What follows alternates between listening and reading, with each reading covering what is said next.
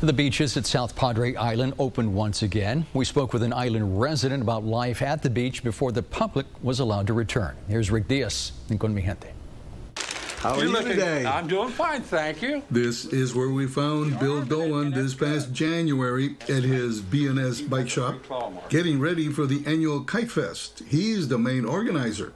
I've been flying kites since I've been 4 years old. My grandfather and I used to make them out of paper, flour, glue.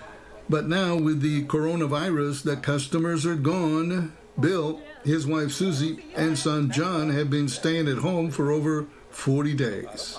We are lucky enough that we can come downstairs into my business and do work inside the store without opening the store. There's not much traffic at all. It's just mainly more for the essential workers or people going to the grocery store. But I mean, when it comes nighttime after about 8 o'clock, you can roll a bowling ball and not hit anything. And what about his friends and neighbors at the island? How are they coping? They all want to get out and do something, ride their bikes or walking on the beach. And there you go. And like the rest of us, we are all learning how to cook again. Well, Susie said she hasn't cooked this much for a long time, so we're used to going out to eat a lot. Well, I'm lucky to have a wife that can cook really good, so it does taste good. I think you just saved yourself there, Bill.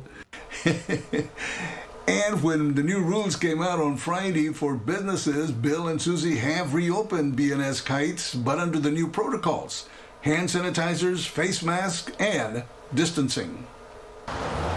Everyone is looking forward when traffic will again flow across that causeway as before, and the date when all will return to this new normal. Well, no one knows that yet. That's between Judge Trevino and also Governor Abbott. I hope that sooner than later, but we all want to be safe, and everybody needs to be safe. Well said, Bill. Stay safe. For Channel 5 News, I'm Rick Diaz. Con Mi Gente. Just to show you.